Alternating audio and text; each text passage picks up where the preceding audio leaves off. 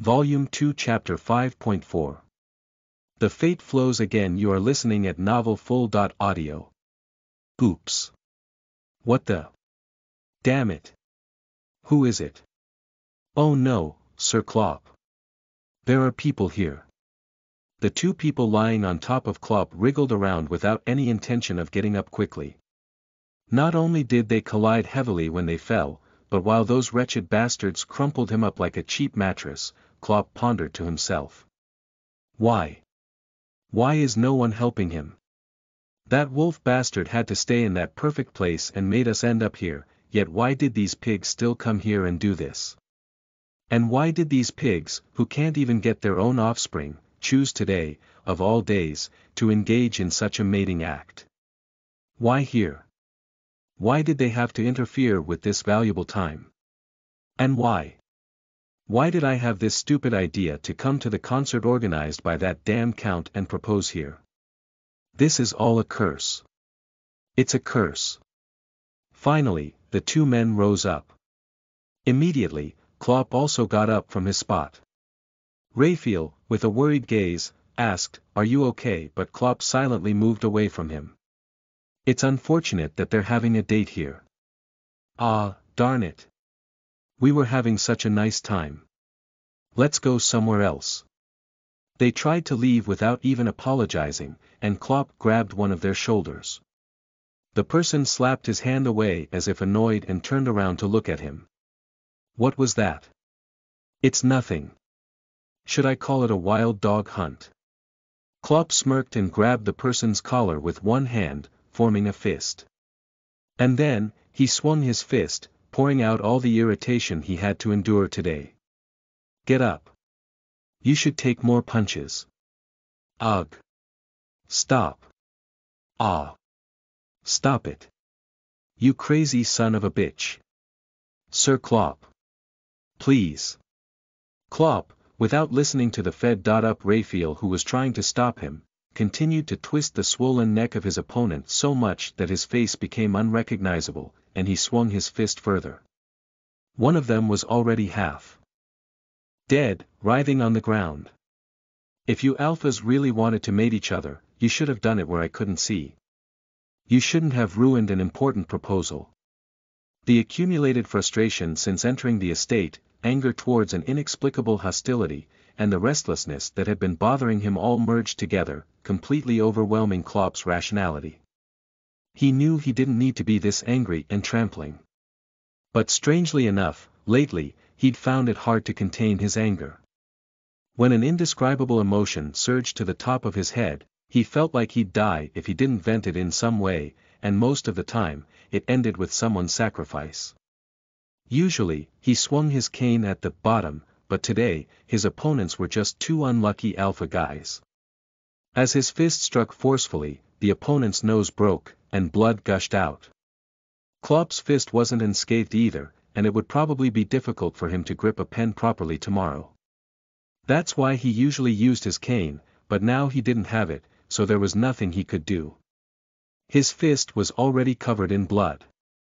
Later, when the limp opponent let out exhaled ragged breath, blood spurted onto the enraged alpha's face. Right next to him, dangling on the strong arm that held his opponent's throat, Raphael's face was also splashed with red blood, and in his tender heart, he rushed to Clop's aid in a panic. However, Clop didn't spare any attention to him. Raphael cried and asked what was wrong with him, and Clop glared at the opponent who was whining and begging, pouring his anger into his words. Shut your filthy mouth, you dirty alphas who fuck with each other. Otherwise, you'll spend your whole life eating soup. The opponent trembled in fear and shut his mouth. After giving him a few more punches, Clop pushed the unconscious companion, who had been groaning, aside. Unable to escape, the two were pinned down and passed out. It started with personal anger and annoyance, but now it had escalated into intense disgust for the sexual acts between alphas. It was the worst manifestation of debauchery. Clop couldn't understand how alphas or omegas could engage in such disgusting behavior. It had become a casual affair among the decadent aristocracy to avoid creating children they couldn't be responsible for, or because they'd fallen in love with a heroine from a vulgar novel they could barely call literature, or because they'd been seduced by the myth that it was awesome. Even when they had spouses, they would enjoy it as a one-time thing, sometimes also having an affair. But the disgust Klopp felt now wasn't because he was particularly prudish from a social or moral standpoint. As he punched until his fist hurt, Klopp realized where his recent restlessness and impatience had originated from. At the same time, he also realized the cause of his current anger. It was his self-hatred. The person who was dominating his rationality at the moment was the one who played the violin with a pale complexion as if he could collapse at any moment. Why did that guy keep coming to his mind? Everything was annoying and unnerving to him, but as soon as the thought that Alok might have feelings for Raphael crossed his mind, what he felt wasn't jealousy of Alok, but it was jealousy towards Raphael. There was no point in denying it. He wanted to quickly propose and firmly establish the relationship between them, to cut off any feelings that shouldn't or couldn't exist. But Klopp's plans had been disrupted by an unexpected intrusion. He dusted his swelling fist and cursed. His jacket was already wrinkled, and there were probably bloodstains here and there. Martha would probably scold him. He loosened his tie a little as he tilted his neck and wiped away the strands of hair that fell during his one-sided beating. He sighed deeply while looking at the sky. Even with the light of the lanterns, it wasn't enough to find the small ring. He shrugged and scanned his surroundings. Raphael was nowhere to be seen. Raphael. Where did he go? I need to find him. I have to find the ring right away too. He must have been surprised. I've been careful on purpose. Klopp kicked the unconscious alphas and patted his surroundings in the dark shadows. He needed the ring. It was a mess, but he had to finish the proposal somehow. In the meantime, he heard several people approaching. Klopp half stood up and turned around to see the astonished host, the butler, and his tear-stained lover, along with the wolf bastard whose presence and reason for coming were unknown. The startled count, with wide eyes, exclaimed in an unusually loud voice. What have you done? I was teaching some manners to those rude bastards. A pale-faced Alok ran up and grabbed Klopp's hand, who shrugged nonchalantly. Then, with a stern expression, Alok said, You're hurt. He was almost on the verge of tears. Bedodem, it's nothing. Nothing. Look at your face covered in blood. It's not my blood. Alok glared at Klopp and was about to retort, but Marquis Wolflake, who came here for unknown reasons, spoke up. He looks fine. But those two over there don't look fine at all. Can we just leave them like that? It could potentially lead to a major violence scandal. The butler was the one who responded. He instructed another maid who had just arrived, get a doctor. Bring the first aid kit, bandages, clean towels, and water. Move quietly. Then he approached the two victims. The butler first wiped the blood from one's nose with a handkerchief and checked his pulse. Just how much did you hit them? TSK. They're not dead. Did you intend to kill them? As the butler threw a sharp remark at Klopp, footmen appeared and carried the unconscious men into the inner room. The butler followed them along with the maid. A maid, holding another first aid kit, approached Klopp and said, Your hand needs to be treated. Alok took the bandage and began wrapping Klopp's hand tightly. When Klopp groaned in pain at how hard he was wrapping it, Alok's shoulders shook. You can't wrap it like that. Shut your mouth. The maid looked slightly concerned, alternating her gaze between Klopp and Alok. But who could break Alok's stubbornness? Klopp, the only one who could possibly restrain him, was too exhausted, so he sighed and let it be. Instead, he looked at Raphael, who was standing there with tears in his eyes. He was clutching his small chest tightly and sobbing. He felt sorry. Raphael. Even though he called him softly, Raphael was startled as if thunder had struck. He quickly closed his trembling lips and wiped away his tears with the back of his hand. Alok, equally startled, approached him. Count, right. Of course, Raphael should do it. Oh, yes. Here. As Alok handed over the bundle of bandages, his hand trembled, and the round piece of cloth rolled on the floor. Raphael picked it up, and with an anxious look, he glanced briefly at Klopp before turning away. Raphael swiftly unraveled the haphazardly wrapped bandage. Then, he turned to the maid standing beside him and asked, "Do you have a cold towel? It seems like we need to compress his hand. Please come to the inner estate. Cold water will be prepared. Thank you." Guided by the maid, Klopp and Raphael left their seats. As they passed through the entrance of the garden, the silent Marquis and the slightly agitated Count behind them had their gaze fixed on their backs. Aside from the emotional Count today, Klopp wanted to know what the hell was going on with the Marquis. Although he had vented enough, Klopp still had some fire in him. He clenched his fist tightly, his teeth gritting down. Raphael, who was walking beside him with his arm wrapped around Klopp's waist for support, sensed it and looked up at him with surprise in his eyes. Feeling guilty for continuously scaring him, Klopp forced a smile as he swallowed his anger. "I'm sorry. I just ruined the whole plan." "It's okay, as long as you're okay, that's all that matters." Raphael didn't look okay at all, but Klopp didn't say anything. Instead, he pulled Raphael closer, his hand throbbing with pain. "Make me feel happy and supported by leaving a comment." Volume 2 Chapter 5.5 The Fate Flows Again. You are listening at NovelFull.audio. Considering the guest list for today, it was obvious that whoever the two alphas he had knocked down were, they would cause some headaches for him in the future. But Klopp couldn't think of anything right now. Despite having vented as much as he could, there was still lingering inexplicable anxiety, restlessness, and anger. He only wanted to make sure that the small and beautiful Omega wouldn't get startled anymore, so he made an effort to smile. There wasn't much commotion among the Count's guests. However, those who knew exchanged serious glances. The two beaten alphas were influential figures in their respective families, and would undoubtedly cause a big stir if their parents found out the truth that they were engaging in the trend between alphas. The butler quickly arranged for a doctor to come and treat the two alphas before sending them home. Meanwhile, Klopp tried to see Raphael off, but Raphael declined, saying he was all right. "You're injured, you should rest. But I have something to tell you. Do it at another time." With some hesitation, Raphael left a kiss on Klopp's cheek and boarded the carriage that came to pick him up. As the carriage door closed, Klopp kissed Raphael's hand that was resting on the window sill, filled with remorse. "Yes, next time. I'll be waiting for you." Raphael smiled, lowering his gaze.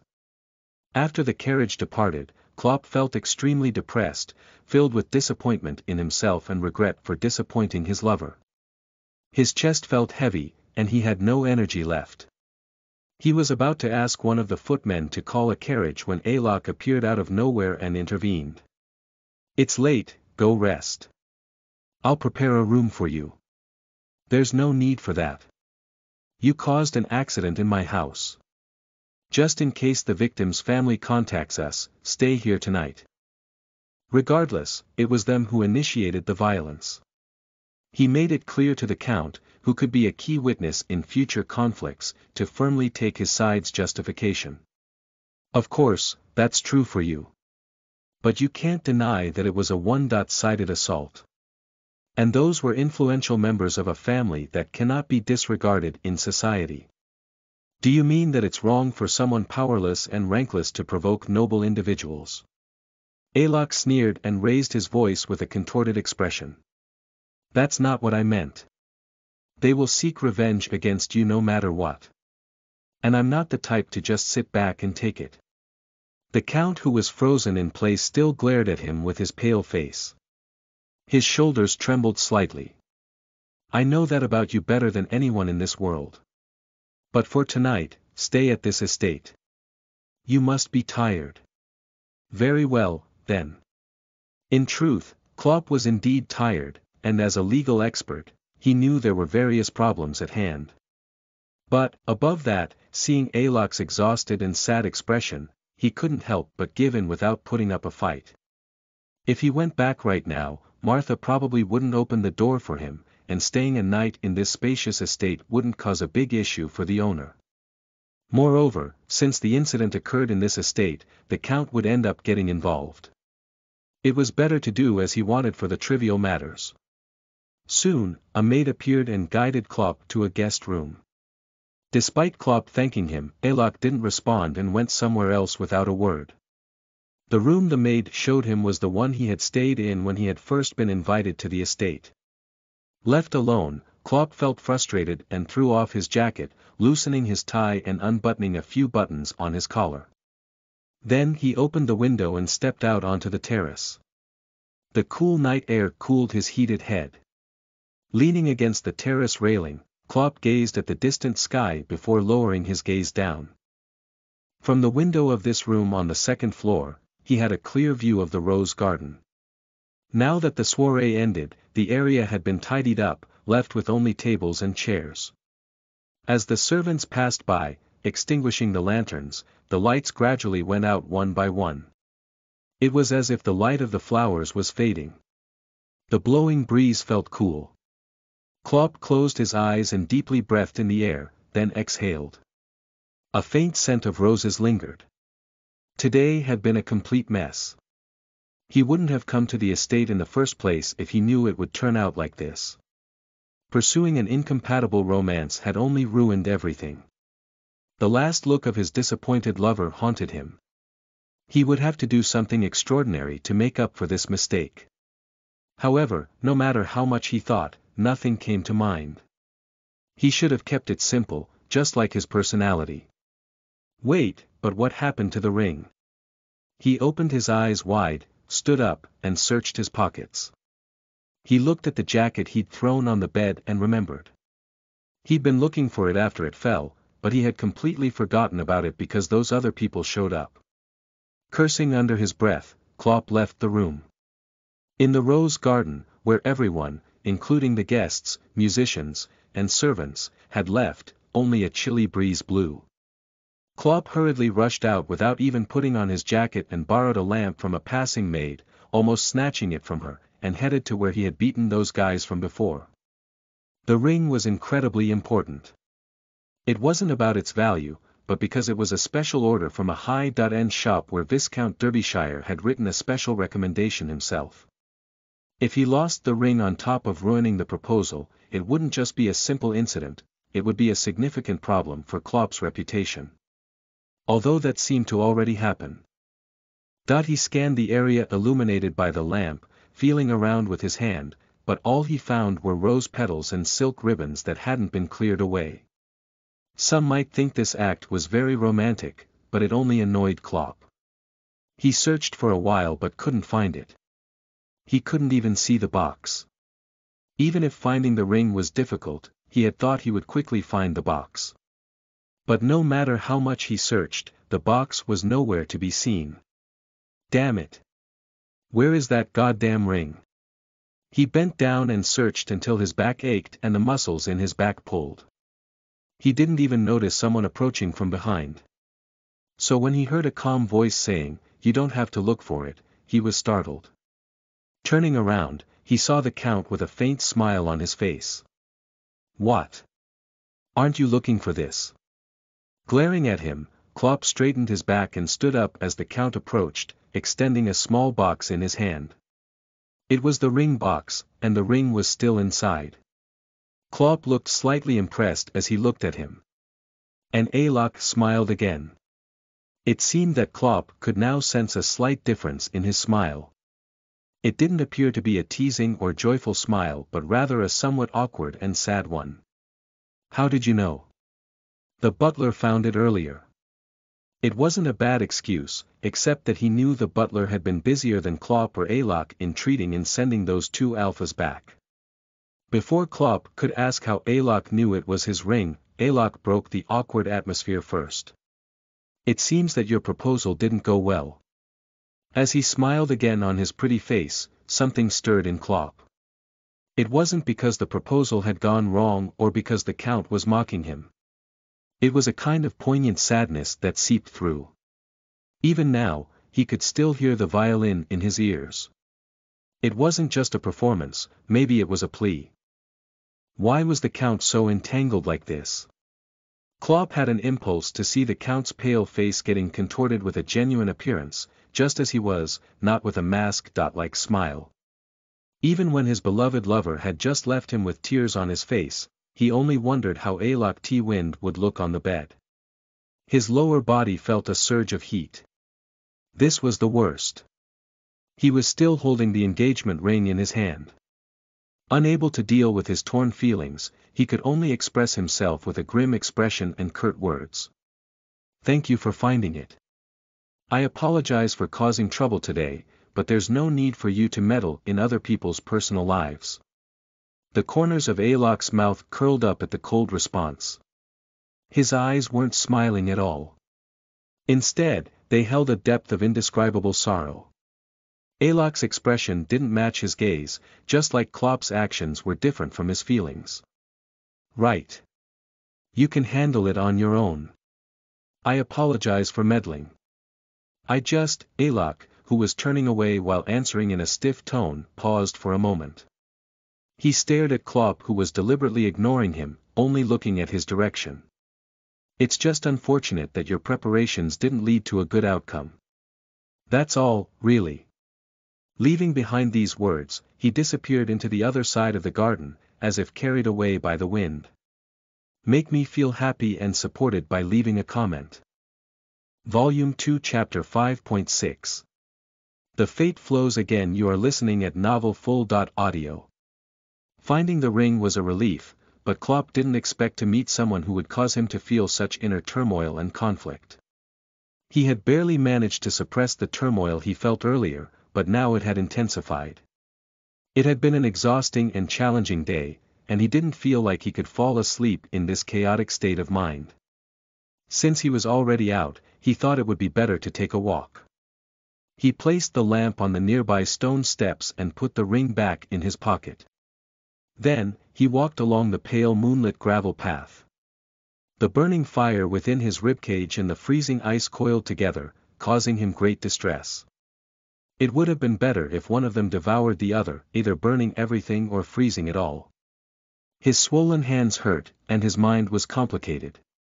With the proposal going awry, he had to think about how to please Raphael, but for some reason, all he could think about was the person he had just met. An intense thirst arose, one that was deeply unsatisfying and unpleasant. Whether he was present or not, irritability and anger surged within him. What made it even more unbearable was that just the thought of his disheveled blonde hair and blue eyes was enough to ignite an uncontrollable desire. He acknowledged that the reason for him beating those guys earlier wasn't just because he was interrupted and angry. The burning fire and freezing ice within him intensified. Clop took a cold breath in and exhaled a hot one, taking step after step. It seemed like this walk was going to be a long one. The serene night garden, reflected in the blue moonlight, seemed like a world standing on the vague boundary. As the night wore on, the wind blew considerably chillier, but it actually cooled his head. Unlike the burning back of his hands, his fingertips quickly turned cold. Clop walked through the garden, slowly embracing the coldness that had been building up. Lost in his thoughts, he found himself in a secluded corner where cedar trees stood in a row, the same ones when he first came to this estate and lost his way to the rose garden. The path shimmered gracefully, completely different from his memory. Back then, the breaking sunlight sparkled intensely, as if curtains made of light were fluttering. But now, it was completely different. The pale moonlight did not drive away the shadows but rather dyed the edges it touched with darkness. The great, soundless pillars did little more than split the light that seeped in like mist, obscuring the pitiful celestial bodies that could not shine themselves. Only the pebbles hidden in the deep shadows cried out with small screams under the weight of someone's heavy steps. "How do I get back from here?" Maybe I should turn right, toward the estate in the distance. Guessing the directions, Klopp walked along the path, illuminated by the barely there moonlight. The cobblestones glinted in the reflection, resembling stars in the deep night sky. As he passed through the shadows of the towering trees, something caught his eye up ahead. Between the repeating silhouette of the cedar trees, like a broken kaleidoscope, there was someone standing in the shadows. Unconsciously, he quickened his strides and approached. Standing there absent-mindedly, without a single lamp, was Alok. It seemed he hadn't returned to the estate earlier. The moment Klopp saw him, the fragile balance maintained inside him was instantly shattered, replaced by a rampage of something he couldn't quite name yet. Why is he wandering around at night without a lamp? Of course, Klopp himself was guilty of the same, but he was a person having troubling events on his plate. He couldn't understand what had happened to that guy to make him act so pitifully as if he had borne all the sorrow and suffering of the world since the concert. It was getting on his nerves to see Alok standing beneath the moonlight, staring vacantly at the moon. At the same time, Klopp had no desire to approach him, strike up a conversation, or pretend to notice him. Since their first encounter, every meeting with Alok managed to unsettle him, turning him into a poem, constructed with artistic devices in a space-time realm, merely listing facts without rhetorical ploys. It was better to pass by quietly. He took a few more steps, then stopped and reconsidered. It would be better to turn back than to continue forward.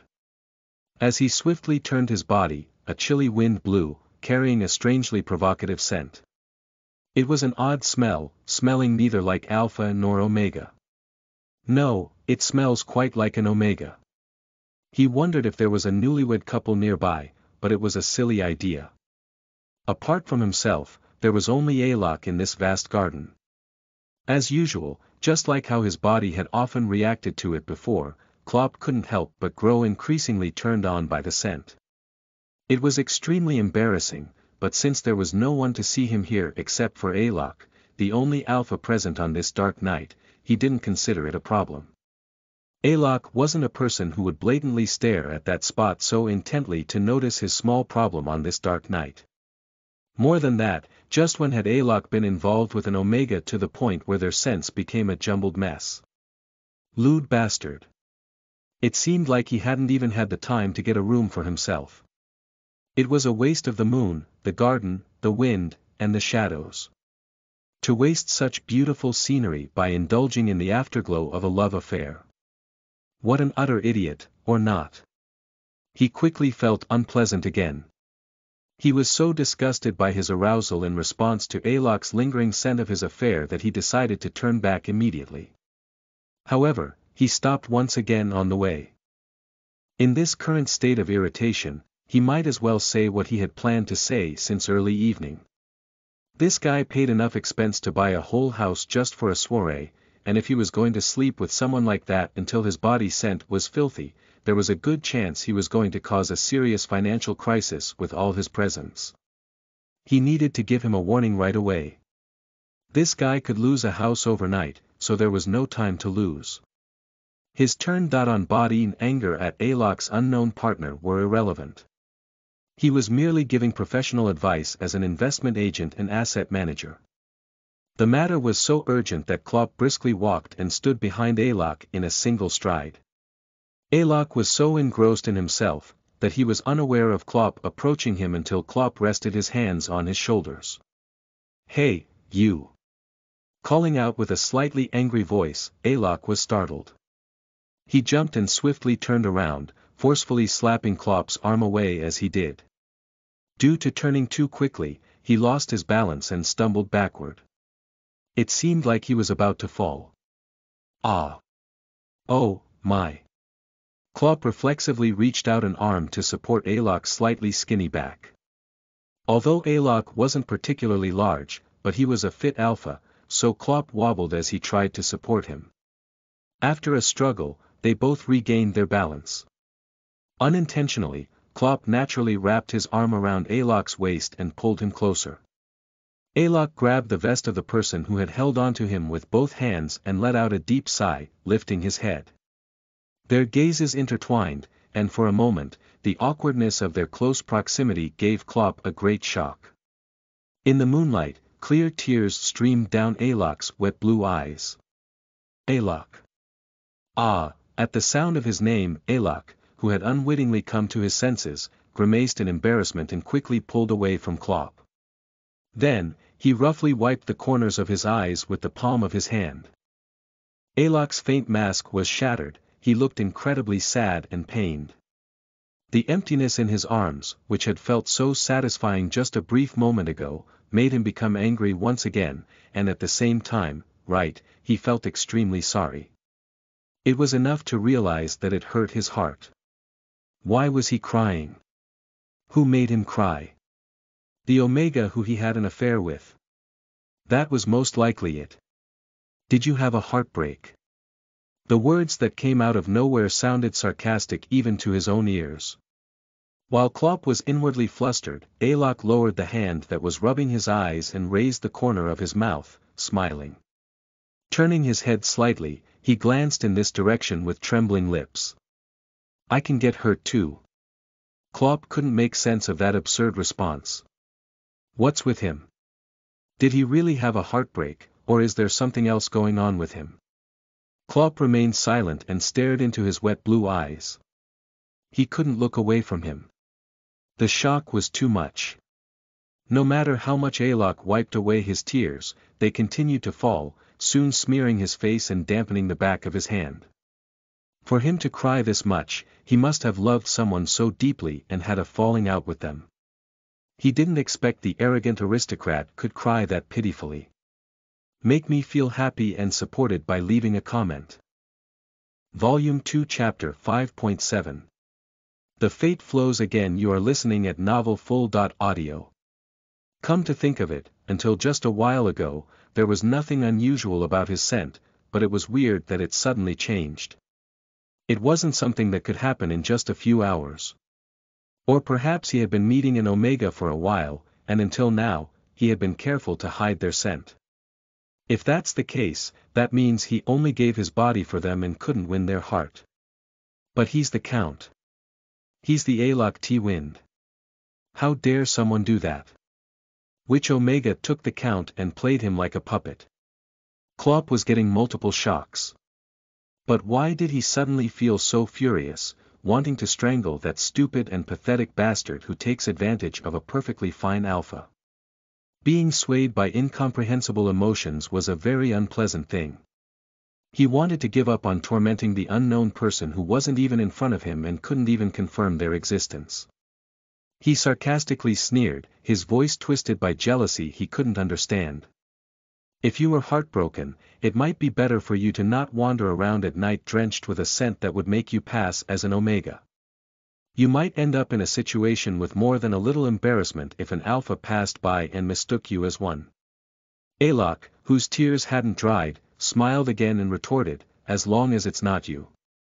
Although it wasn't a particularly malicious statement, Klopp felt as if sanity was slipping away. Even without that, he was constantly getting turned on, and now that he could even smell Alok's intoxicating scent, which was enough to make his head hurt, he almost lost control of his self-restraint. He clenched his fists tightly. His hand, pressed against the bandage, throbbed with pain, but it seemed to bring him back to his senses. Since it's not my concern, you can act however you want with your body, whether as an alpha or Omega. But I hope you'll choose someone who doesn't spend money excessively. He finally managed to utter the words he had intended to say for a while now. It was becoming agonizing to keep looking at him. Why did Alok have to be an alpha? Klopp bit down on it and glared at Alok. His tears that had dried started to fall again. What's this? Did you really have a heartbreak? Klopp said sarcastically with a furrowed brow, and Alok wiped away his tears with his already damp hand. Then, without retorting, he turned away from Klopp, intending to leave. That response seemed to come from his sarcasm, as Alok deliberately nudged his shoulder while passing by. The remaining shred of Klopp's shallow self-restraint was completely shattered. Klopp reached out and grabbed the wrist of the figure that had moved a few steps away. Hey! It came out as a loud shout fueled by his rising anger. Despite Klopp gripping it tightly, Alok swung his arm vigorously to push Klopp away. At that moment, his tear-dampened hand grazed Klopp's lips. Like a slap, it was quite painful. In an instant, anger surged to his head. He grabbed Alok's wrist again as if he were about to break it. "You! It hurts, let me go." With eyes burning with simmering rage, Klopp glared at Alok, who was now shedding tears while averting his gaze. Something damp trickled down his lips. When Klopp touched his lips with his other hand, there was clear moisture. It seemed to be the tears that dampened Alok's hand when it collided with his lips a moment ago. On instinct, Klopp licked the cold substance on his lips. It tasted sweet. Wait, sweet. For a moment, Klopp forgot that he was still in anger. Alok's tears tasted sweet. What is this? As he wiped away the tears that touched his lips with his other finger, Alok looked extremely bewildered. "I apologize." Apologizing in a wet voice, his tears continued to fall. The air felt incredibly awkward. What was he doing, holding on to a person he didn't want to run into on this moonlit night? After letting go of Alok's wrist, which Klopp had tightly grasped, Alok rubbed his wrist with his other hand and turned his gaze in other directions. "I hope you forget what you saw today, if you feel even the slightest remorse for the violent incidents you caused today." A little quick and sarcastic in tone, Alok soon turned and walked away to the mansion. Klopp stared blankly at his retreating figure. After Alok disappeared into the darkness, Klopp licked the moisture still clinging to his index and middle fingers. It was undeniably sweet. This can't be right. He's an alpha. What is with that guy? Is his body made of sugar or something? The walk he'd begun to take to clear his foggy head and ease his heavy heart had only reaffirmed his unsatisfied lust and added to his unanswered questions. Really, every meeting with the Count had only resulted in troubles. He knew it wasn't a particularly favorable situation, but the anger of Viscount Westport regarding his violence turned out to be more intense than he had imagined. The Viscount would usually invite Klopp to his home when he wanted to nag him, but this time, he unusually came to his office in the center of town and asked for some time away. "You don't have to worry about that. It was because they were very rude to me then. I'm well aware of that.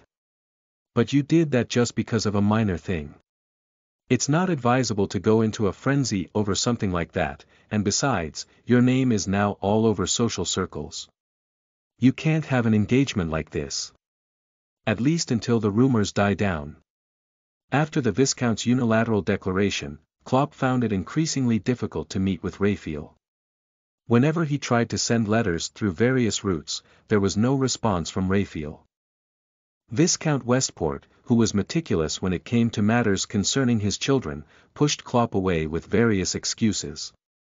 Later on, they managed to meet by coincidence at a tea party hosted by a certain aristocrat, but Raphael told him with a very sad expression. "My father is very angry. It's not about you fighting, but about how I tried to stop you, and you didn't listen. I'm sorry." Raphael lowered his gaze to the ground, shaking his head. Lately, his complexion hadn't been good. It didn't seem like a health issue, but perhaps the clashes of opinions with his father were bothering him. But Klopp had nothing much he could say. He could only hope that the Viscount Westport would quickly calm his anger. The scandal that was expected to die down over time didn't seem to fade away. Not only the victims were the children of prominent families, but someone was constantly spreading hostile rumors about Klopp. Later, during their business discussion, Klopp heard about it from the Viscount Derbyshire. "You got into a fight, didn't you? Did you hear about it? I hear things even when I don't want to. So, how bad was it? There are rumors flying around about blood splattering everywhere and bone fragments flying." The voice of Viscount Derbyshire, sipping his tea, somehow sounded cheerful, and Klopp frowned for a moment. He told it as it was, without hiding anything about what had happened, and Viscount Derbyshire became even more enthusiastic, interjecting while holding his cup. "Oh, really? So. Oh ho ho. That's what happened, huh? When the story was over, he put down his cooled tea and patted Klopp's shoulder. It felt like his shoulder was about to break from the strong force. Of course, alphas can also throw punches. You don't need to avoid those idiots who come at you. And I don't like those guys either. You did well. Hopefully, they'll learn some self-restraint and stop their lowly behavior in the future. Klopp had thought that Viscount Derbyshire wouldn't scold him, but he didn't expect to receive praise from him too. He smirked and drank his tea. But, by the way, do you know Marquis Wolflake? I just know his name and face. We don't have any particular connection. Klopp stiffened slightly at the sudden mention of a name he didn't like. Viscount Derbyshire placed both hands on his ample belly and comfortably leaned back in his armchair. You don't know him? That's strange. A few days ago, I met with Viscount Westport, and he was there too. He seemed to have a strong grudge against you. He said you guys were together in T-Wind. Yes. It might have been just a coincidence, but he witnessed the incident that day. I also remember feeling bothered because he had been weirdly staring at me before that. Really? Hm. Well, this is troublesome. Viscount Derbyshire clicked his tongue and lowered his head. Then he looked at Klopp, who didn't understand his words, and gave a bitter smile. You should give up on this marriage. The Viscount Westport is a strange man who clings to his sons like a patient with obsessive-compulsive disorder. He seemed to have made up his mind. He could tell from Viscount Derbyshire's expression without even asking what was on his mind. Despite believing in his capabilities, Viscount Westport didn't think that Klopp's abilities would make him a good husband. He was also urging them to break up before they got engaged. The reason behind their potential breakup seemed insignificant, but it seemed that Klopp's anger and his behavior in front of Raphael played a significant role. Honestly speaking, he was venting out his anger.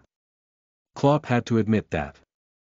It wasn't surprising that the victim didn't press charges, considering their ongoing secretive affair. Moreover, the two alphas must be embarrassed by the fact they got beaten by an alpha, so they chose to keep it hidden. Of course, Klopp had given compensation, which resulted in a setback for his hard-earned wedding funds. In retrospect, that was the final straw. Viscount Westport's concern was about how Klopp could support Raphael and their future children if Klopp ever lost money again through such violence. The reason Viscount Westport and his family held Klopp in high regard was that he was a self-controlled, honest, and hard-working man. It wasn't because he was an exceptional son from a great household or had significant wealth. This meant that if Klopp had any flaws of his own, they wouldn't need to give their precious Omega son to him.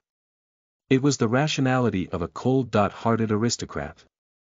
Fortunately, before this incident, Klopp had a good reputation, and Viscount Derbyshire, who cherished him, held considerable influence in social circles. When rumors started to spread, Viscount Derbyshire quickly quelled them, saying, "Alphas have their temperaments, that's how they are," and put an end to them. Thanks to this, even after their breakup, his business was unaffected. Raphael was deeply saddened, but he didn't love Klopp enough to defy his parents and escape with him. Similarly, Klopp didn't love Raphael to the extent of demanding such a sacrifice. Although they had been in a relationship for a considerable time, it was difficult for them to develop a deep relationship considering the times they couldn't meet due to Klopp's busy schedule. They had never even spent a heat together. It was not that their hearts didn't ache, but it wasn't to the point where they couldn't live without each other. They felt sad, but what they had was a relationship where, if it turned out they were not fated, they could let each other go, just that much.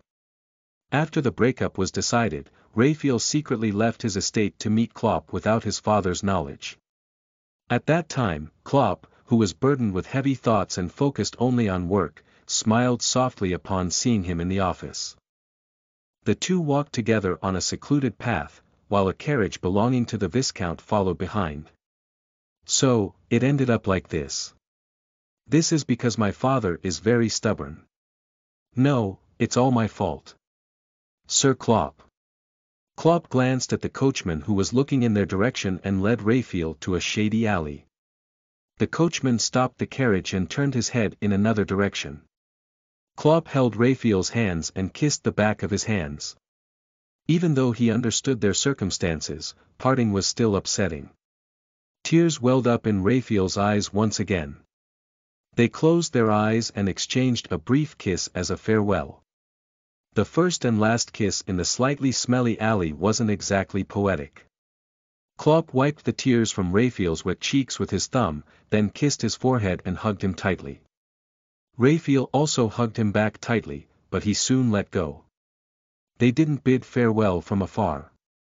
In the few steps it took for them to reach the carriage, none of them said a word. Raphael didn't look back at Klopp as he boarded the carriage. Watching the carriage going far away, Klopp soon turned around. On his way back to the office, he saw the tear stains on his fingertips and unconsciously licked them. It tasted bitter and salty. Tears were normally indeed bitter and salty. That guy was the abnormal one. Did he take any drugs? He threw the engagement ring on the desk. And then, he forgot about it. This marks the end of Volume 2 Chapter 5. Make me feel happy and supported by leaving a comment. Volume 2 Chapter 6.1. The right one runs away. You are listening at novelfull.audio. His warning to Alok that he would terminate their contract if he held another soiree seemed to have worked. Alok had been quiet so far.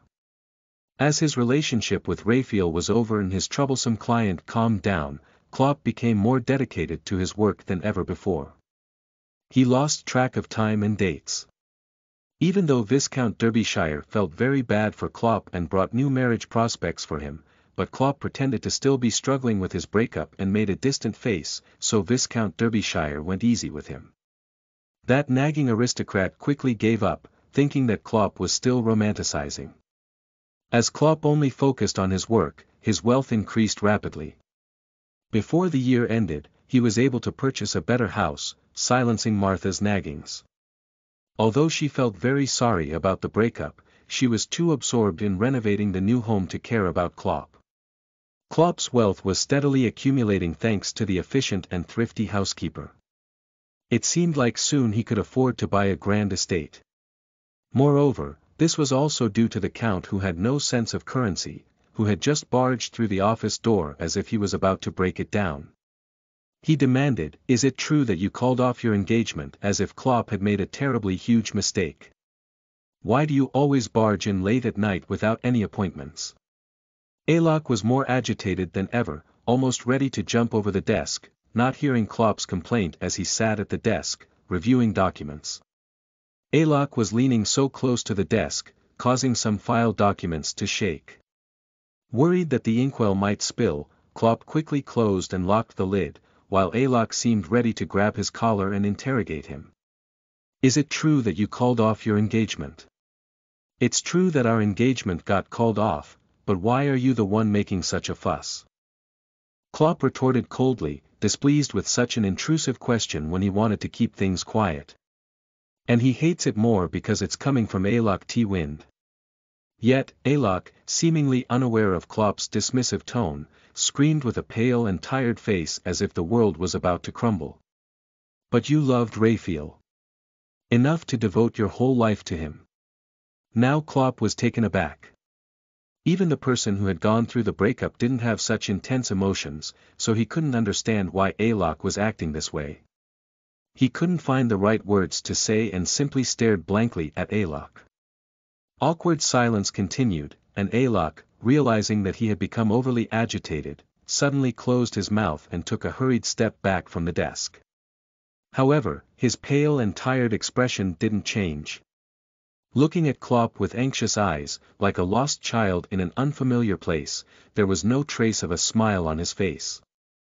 Worried that the silence would only deepen and become irreparable, Klopp deliberately asked in a light tone. "I don't recall any memories of loving him so much." "Who told you that?" Of course, it's obvious Alok couldn't find the words to argue. He blinked a few times, opened and closed his mouth, then eventually dropped his head. His shoulders shook slightly, and he clenched his fist tightly as if trying to control something internally. Klopp really had no idea what he was trying to accomplish. Even if his workaholic days were boring, it was still a peaceful daily routine. Klopp knew that Alok would mess up this routine again. If it was like before, he would have gotten angry and kicked Alok out.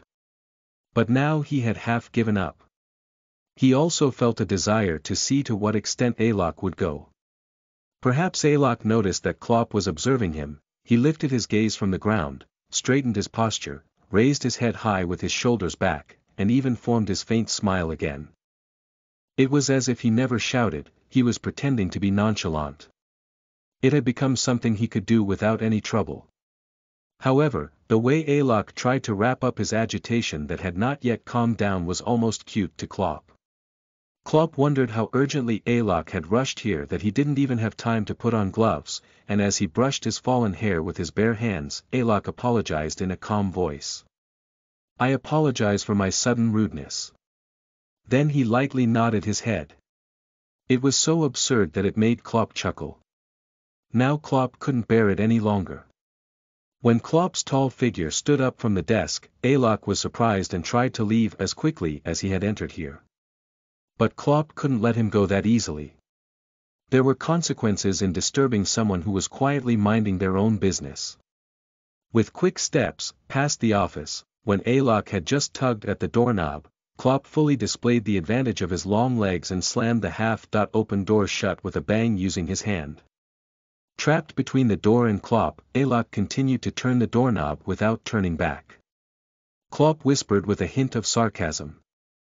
"Why are you leaving in such a hurry? Let's have a talk while you're here. Let's do that next time, come to my estate. Now." Klopp noticed the trembling voice of the man who replied in a nervous manner, and his attention was drawn to the fair nape of his neck. His neatly arranged hair looked incredibly soft. Using his other hand that wasn't gripping the door, Klopp grabbed Alok's waist and made him turn toward himself. As Alok's stiff body was forcibly turned, he looked up at Klopp with a frightened expression. At that moment, his blue eyes trembled, and his scent wafted through the air. It was a mixed scent of the sharpness of an alpha and the sweetness of an omega. It smelled vulgar unlike an elegant aristocrat's, yet it was also very arousing.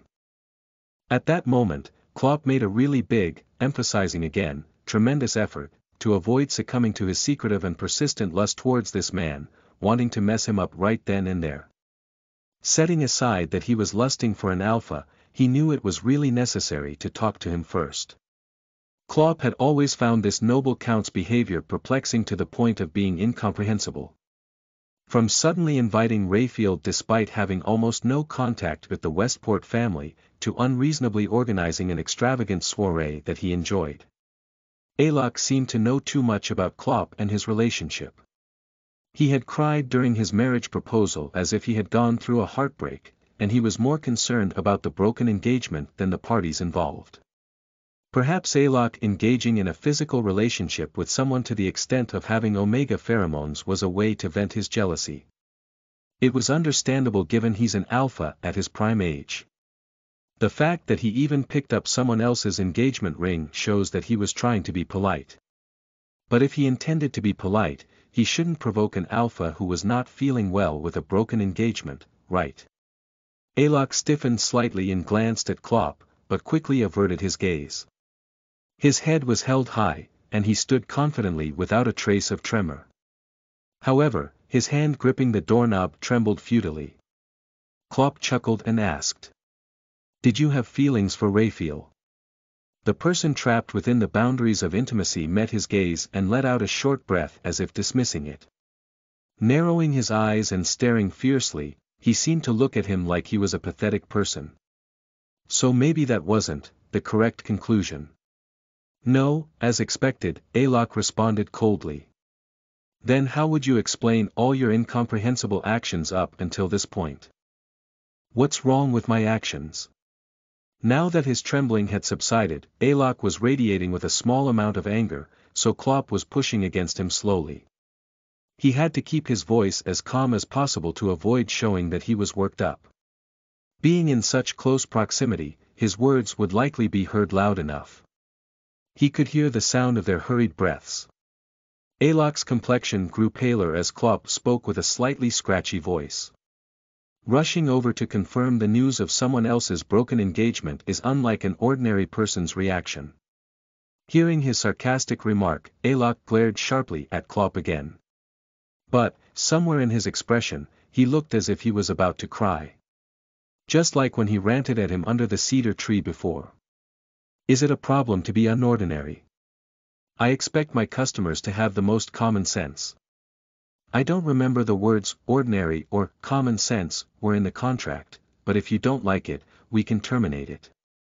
Klopp couldn't understand why Alok suddenly veered in that direction. The Count's already limited patience was quickly running out. As Alok kept answering nonsensically, Klopp grabbed Alok's arm and growled. Don't change the topic. Just what are you hiding? I'm not hiding anything. And even if I were, it's none of your business. Now he was on the verge of getting angry, but Alok pushed away Klopp's arm that was grabbing his wrist. Make me feel happy and supported by leaving a comment.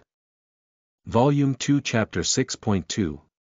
The right one runs away. You are listening at novelfull.audio. Can an investment agent treat their employer so recklessly? You're going over the line. A cold accusation poured out of Alok's mouth. Then he bit his lip and added with a trembling voice. Back off. What are you doing with a fellow alpha? As an aristocrat, you should maintain your dignity. He showed signs of discomfort, but Klopp, who had no intention of stepping back and only wanting to get closer, defiantly leaned in even closer. What are you doing? The trembling voice barely reached his ears. Klopp chuckled and lowered his head to Alok's ear. It's something I just learned recently. There's not much distinction between Alpha and Omega these days. As a distinguished aristocrat, you must be aware of social trends, right? Upon hearing this, Alok stared at Klopp in contemplation. His blue eyes widened and his trembling lips couldn't close. He looked frozen, like an anxious Omega on the verge of heat. He had already broken up and shown violence, yet the guy who was making him feel worked up was acting like an Omega. He was already having unfulfilled desires. This was really stressing his mind. That damn trend. Other people would be disgusting to him, but if it were Alok, it seemed entirely possible. His scent was refreshing, yet sweet. It was strangely familiar.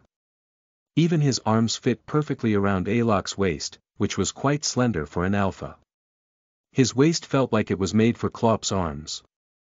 It wasn't overly full or insufficiently thin. Klopp pulled him closer. As he pressed their bodies closer, his turn-on touched the side of Alok's hip, and Alok pushed him away in surprise.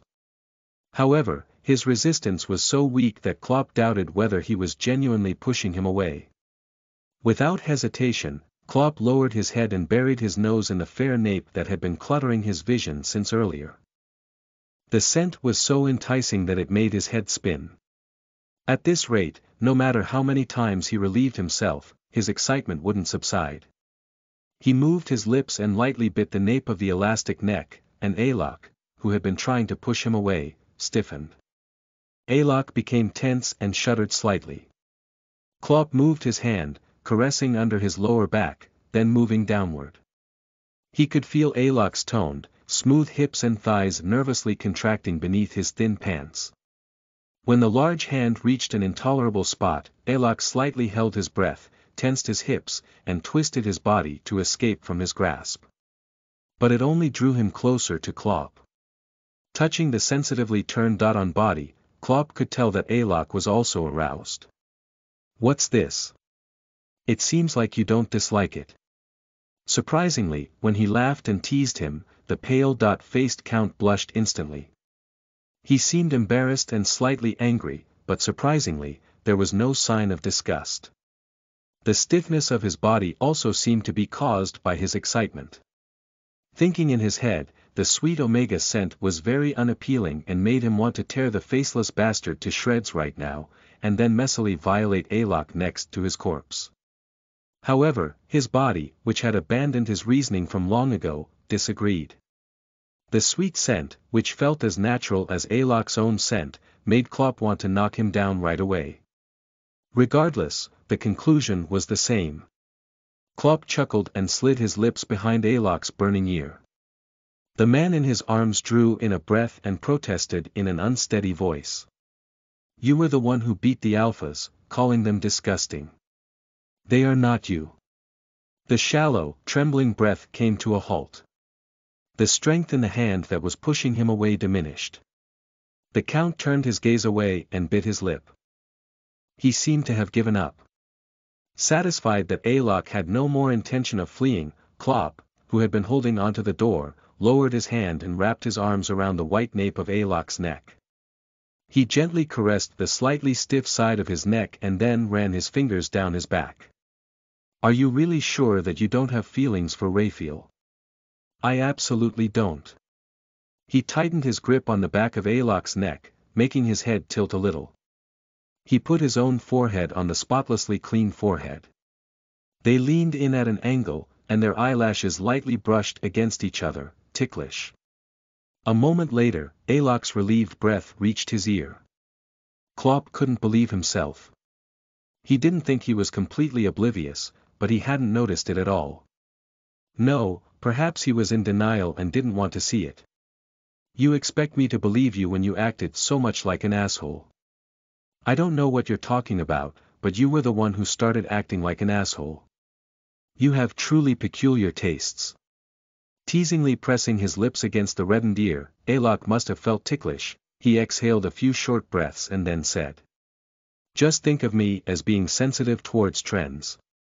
That's amusing. Considering what you were saying just a moment ago. Don't mock your customer, I'll fie. He probably wanted to say he would fire him, but Klopp couldn't let that happen. There had been cases where Klopp resigned beforehand, but there had been no instances of him getting fired. So he prevented that from happening. With one arm tightly pulling his waist close, he firmly grabbed the back of Alok's neck with his other hand, making sure he couldn't turn his head and avoid him. Then Klopp swallowed those seemingly soft lips. As their breaths became slower, they began making wet sounds. Just as he imagined, no, even beyond his imagination. Alok's lips were incredibly soft and supple. After lightly pressing his lips against the slightly cool lips, he parted them and then pressed again, extending his tongue inside. He explored the warm and smooth interior of the lips, going deeper. As the kiss deepened, Alok showed a daring move and thrust his tongue forward.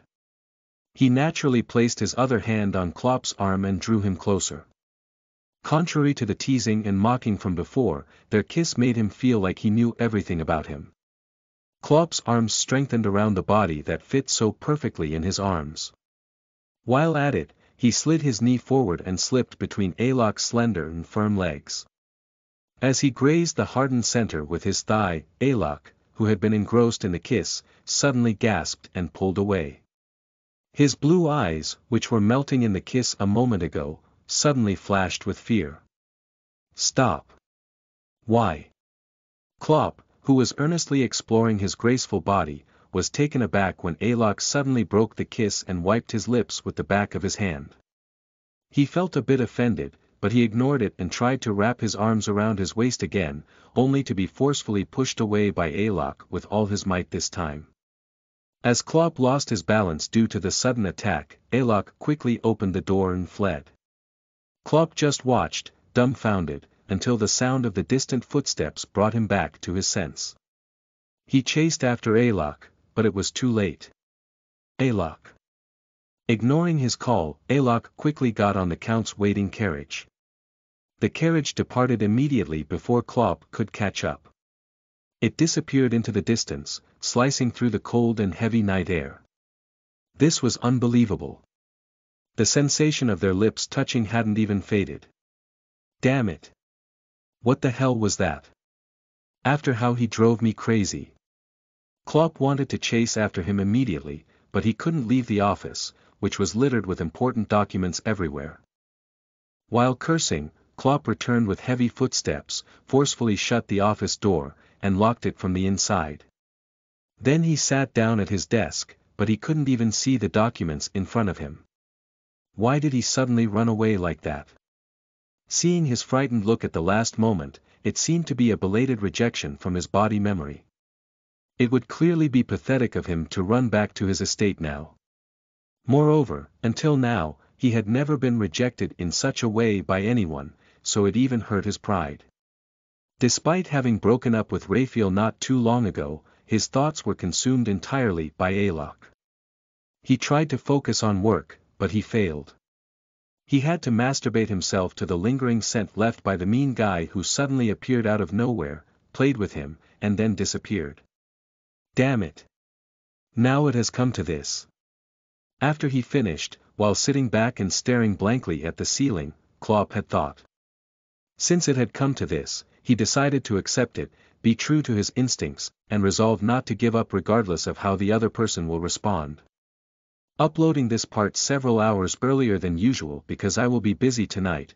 Thank you for your understanding. Uwu, make me feel happy and supported by leaving a comment. Volume 2 Chapter 6.3. The right one runs away. You are listening at novelfull.audio. It was a dark and chilly room.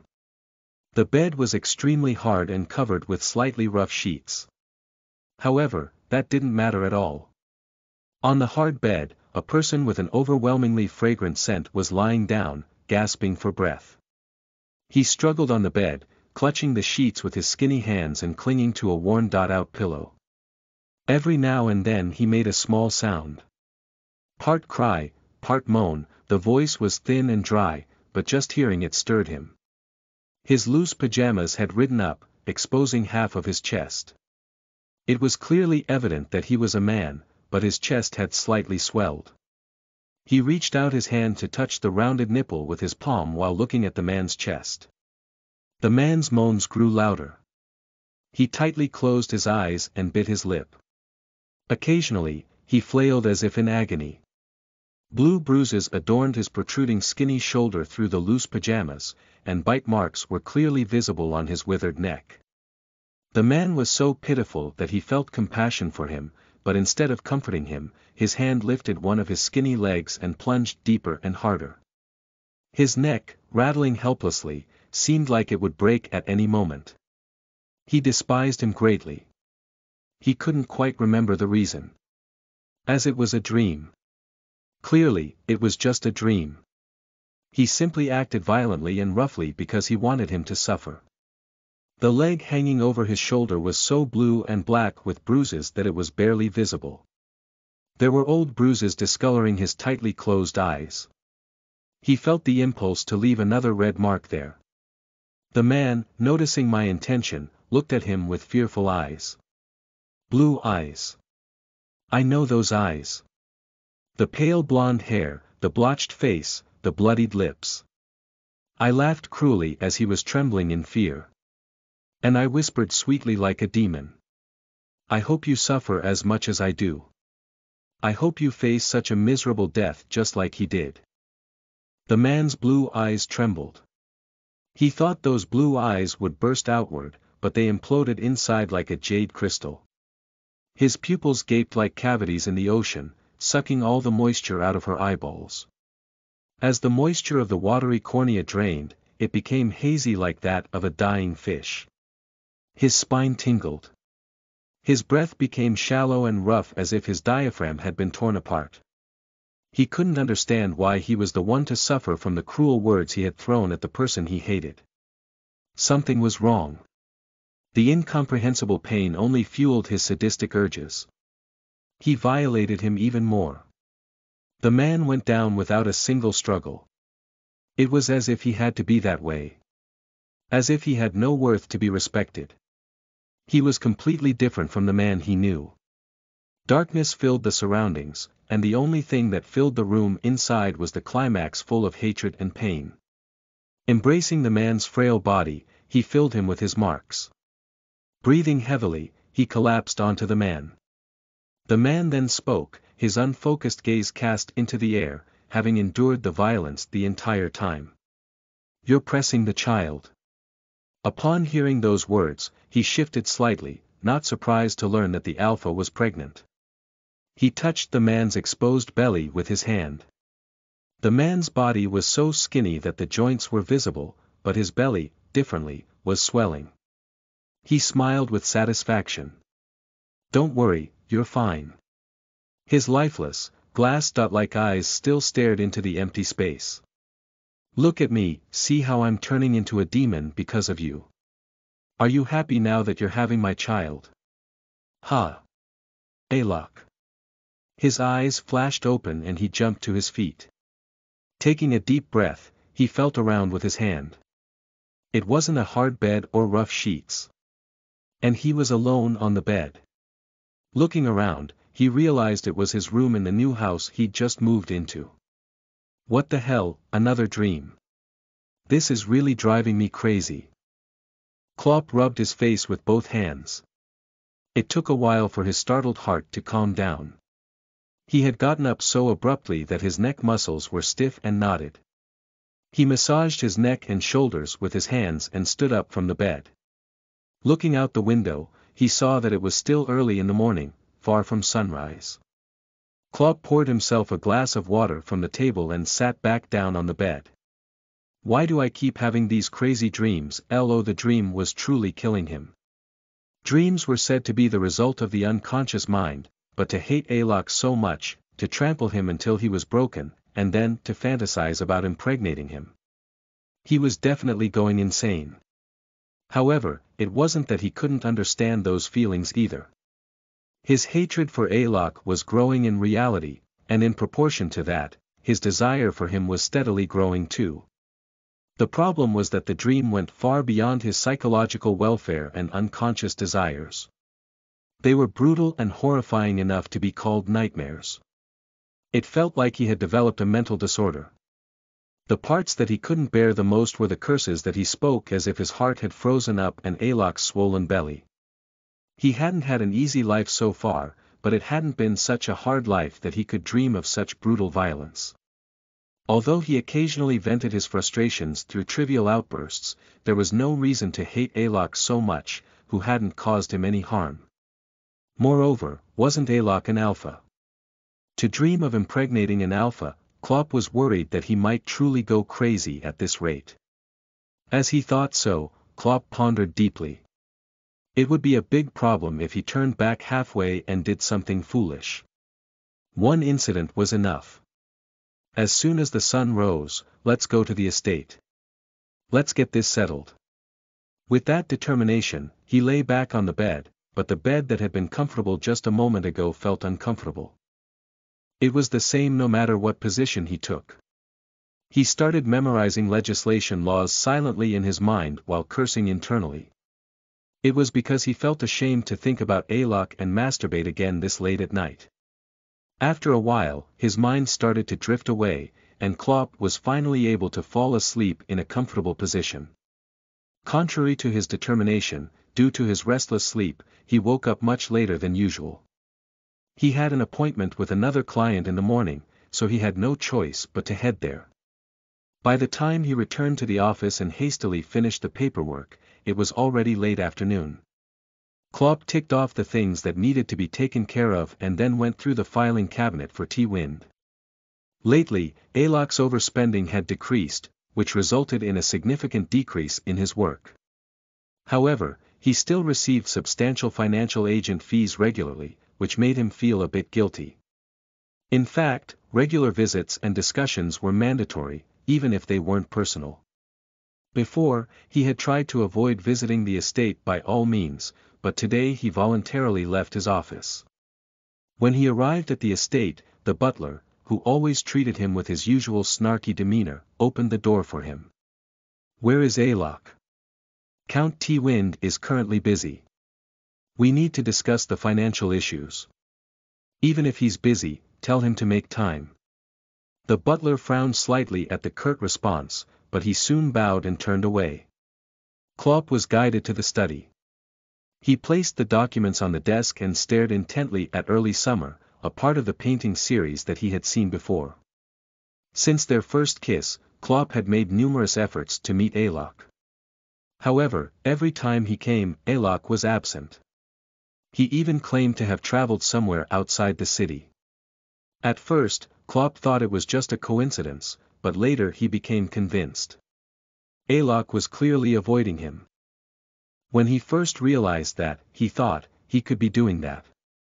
He had agonized over it for a long time before admitting it to himself. He denied it dozens of times. It's never easy to give in to a persistent desire, therefore Klopp could understand Alok's reluctance as an alpha. However, understanding was one thing, and avoiding him like this was a separate issue. Their relationship had already passed that of an employer and an employee. Being fearful about it and pretending that nothing had happened wasn't going to change anything. Avoiding it wouldn't solve anything. Eventually, no matter which way things went, the two of them needed to have a conversation. Only then could Klopp have at least a chance. Regardless of what Alok was thinking, there was a need to appeal to him and let him know how much Klopp was attracted to him. In other words, he wanted a chance to pursue him. Klopp had already let him burst into his office, and Alok had given him an opportunity. They even kissed, so at the very least, it would be only fair to let Klopp have a chance.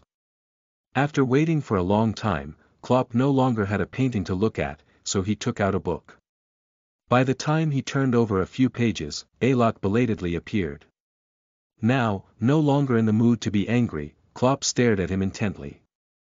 Alok glanced briefly in his direction and then sat in an armchair far away from the sofa where Klopp was sitting. "What are you doing there?" "I said I was busy." "Why did you come?" "I won't bite you, so come sit closer. I can hear you loud and clear even from there." "And why would I be avoiding you?" "I just really like this chair." Alok stubbornly persisted while glaring at Klopp. It was unbelievable, what was wrong with him? Klopp closed the book, placed it on the table, and stood up from his seat. If the other person was avoiding him, then he should be the one to approach the other person. As he did so, Alok was startled and quickly moved to a different spot. "So, you are avoiding me?" Well, I just suddenly remembered a book I have to read." Alok nervously rummaged through the nearby bookshelf. Klopp smiled as he saw Alok pretending to act naturally while continuing to keep his attention on Klopp. Knowing that Alok was paying attention to him like that gave him confidence. Before Alok's hand could randomly pick up any book, Klopp got behind the golden-haired Count's back. And his hand overlapped the lithe hand reaching towards a book. A guide to childcare. Let me know if you have a secret child. Because they need to be included in the inheritance. Ah, it's not that book. It's the one next to it. Prenatal education for aristocrats. Are you pregnant? As Klopp glanced downward, Alok's expression froze, and he mumbled in disbelief. Don't joke around. It was just out of curiosity because a relative of mine is pregnant. And back off. You perverted jerk. But I don't want to. Klopp's provocation intensified when he was directly confronted with the issue he had been contemplating himself. So he strongly pulled Alok closer, seizing his wrists as Alok defiantly resisted. Using his advantageous position, Klopp confined Alok between himself and the bookshelf. His sapphire-like eyes were avoiding him. Alok's golden eyelashes trembled slightly. At that moment, the dream from last night came to his mind. Klopp didn't want his unconsciousness to seep in like this. In fact, he wanted to leave it as a dream forever. He didn't like the fact that the man, who usually gave him a straight gaze, was unable to meet his eyes out of fear. He didn't want to force anything towards him. He desired a partner who had free will, not someone who succumbed to his power or fears. It was enough to see the other person being deprived of freedom, constrained, and withering away in his dreams. Alok furrowed his brow and bit his lip but couldn't ask Klopp to let him go. All the teasing and somewhat playful feelings that had been there vanished completely. Klopp released his grip on Alok's wrists and took a few steps back. "I'm sorry. You ignorant tyrant. I'll admit that. Since he had never shown such a gentle side before, so Klopp had to accept that criticism. Alok, who seemed a little surprised at his admittance, once again directed his gaze at Klopp. The blue eyes stared at him in distrust, so Klopp tried his best to display a genuine smile to show his pure intentions that held no ulterior motives. However, the skepticism in the other's eyes only deepened. With a short sigh, Klopp spoke. I wish you would at least tell me the reason you're avoiding me. Do I have to tell you for you to know? A top graduate isn't that smart after all. Well, I didn't major in dating at university. At the mention of the word dating, Alok widened his eyes again in disbelief. Klopp didn't realize Alok was so easy to get surprised and teased. Klopp found it puzzling why Alok always concealed himself behind the same mask-like smile when his expressive face was so much more natural and charming. What do you mean by dating? You just broke off your engagement not too long ago. And your eyes must be blind. I'm an alpha. What's important is that my engagement was called off, it's not relevant how long ago it was. And my eyes are perfectly fine. You are undoubtedly an alpha. Then why are you doing this to me? Honestly, it was Klopp himself who wanted to know the answer to that. He had lived as a perfectly healthy alpha for over 20 years with outstanding abilities, but he had never considered himself to deviate significantly from average in terms of other physical conditions. It wasn't uncommon for alphas to be this tall and well-built. Until now, Klopp had never felt any attraction towards other alphas, and all the people he had dated were omegas, regardless of their height, appearance, or gender. That's why he was rather taken aback and confused by the sexual urge he felt towards Alok now. This urge of wanting to be all naked and intimate with him. However, answering this way to that question wouldn't help much in this situation. My vision is fine, but my sense of smell is a bit off. And also, my brain is a little affected. Strangely, I keep perceiving you as an omega. Although it was a self-deprecating remark, Alok froze completely, as if he had seen a ghost. He stumbled a little, leaning against the bookshelf for support. Alok. As Klopp furrowed his brows and called out to him, Alok's face grimaced as if he were about to cry. Then, with a suppressed voice that barely came out, he spoke. I can't do this for a second time, I don't want to go through that again. As per requested by the site owner, I will be moving explicit scenes to Wattpad from now on. Make me feel happy and supported by leaving a comment. Volume 2 Chapter 6.4. The Right One Runs Away. You are listening at novelfull.audio. Klopp never figured out what happened that was so horrible that Alok never want to go through it again. Alok's condition looked very unwell, and in the end, he refused Klopp, retreating to a corner as if he were having a seizure. Klopp tried to approach him, crouching down and trying to embrace him to provide comfort, but Alok panicked and evaded him, fleeing to a different corner. Thus, Klopp couldn't say anything more. The intense rejection caused excruciating pain that felt like a knife twisting in his gut, but he didn't show it outward. Seeing Alok so terribly afraid of him gave him a painful and strange urge to cut himself, instead of succumbing to anger and violence out of frustration. He truly seemed to have lost his mind. The investment plan and related documents for this month are on the desk. Look them over, sign them, and bring them to me. Alok continued to turn away. The air in the study, which had been perfectly fine until a moment ago, felt as if it were laced with poison, corroding his lungs with each breath. His exhaled breath carried a pungent smell of burning flesh. Klopp couldn't stay in such a suffocating space any longer. Klopp, with his head throbbing and his vision blurred, took as fast steps as he could, half running, to escape from that hellish place.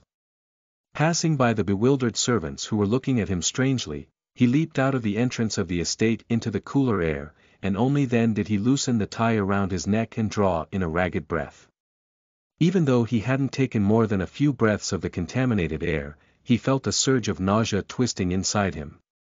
He hurriedly walked, clutching onto the trunk of a nearby tree in the darkness, crouching down, and finally vomited out. Although he hadn't eaten anything, after gagging out some strange, lump-like substance, he felt slightly relieved, but immediately his esophagus burned as if it were on fire. Since the corners of his mouth were wet, he took out a handkerchief and wiped his lips before returning to the entrance. One of the footmen, who had seen him rushing out, quickly prepared a carriage. "Thank you, sir. Van Dyke. There's blood on your lips," the footman, startled, pointed at Klopp with his finger, forgetting his rudeness. Only then did Klopp look down at the handkerchief and was surprised. The white handkerchief was covered in blood. Although he was horrified, he naturally folded the handkerchief inside out and wiped his lips, saying, "I think I have a small cut on my lips." Then he turned his body toward the carriage. Just as he was getting on the carriage, he suddenly felt a gaze on him and raised his head to look at the lit window nearby. Alok was standing there, watching him. With one hand against the window, he looked as if he were crying. The denial from earlier had already disappeared. He was just staring at Klopp with eyes full of pain and sadness.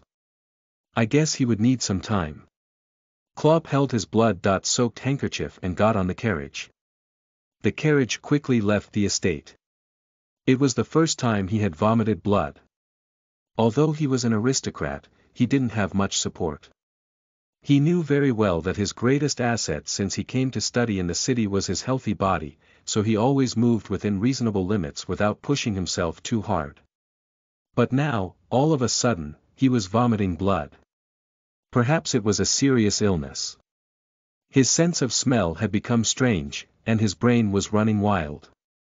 Maybe this was something more than just being drawn to Alok, maybe it was a sign of some illness.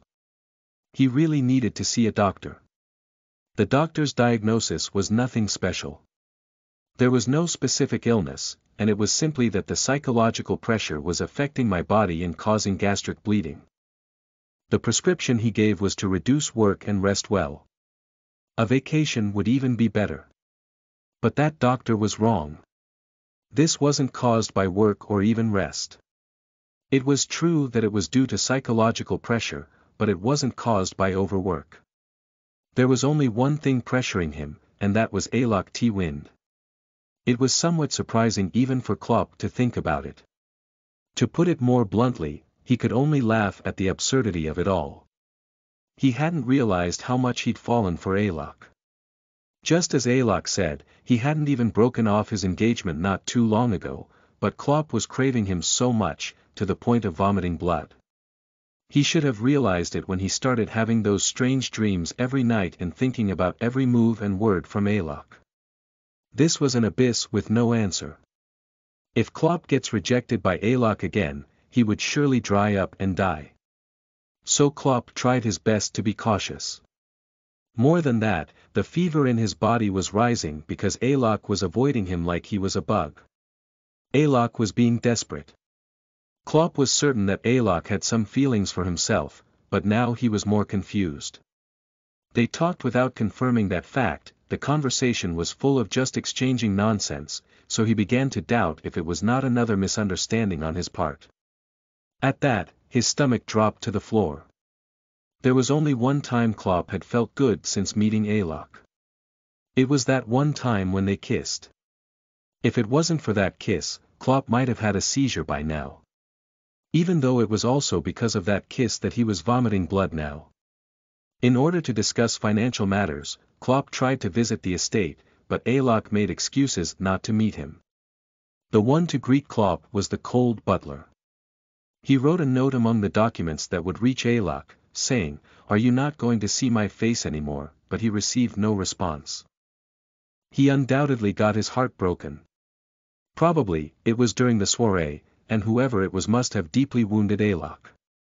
He wanted to find out who it was and burn them alive. It had to be an Omega, but he couldn't guess who it was. Is it that woman in the green dress? Should I get information on her? Klopp clicked his tongue when he realized he'd been absent-mindedly dotting the paperwork he was filling out.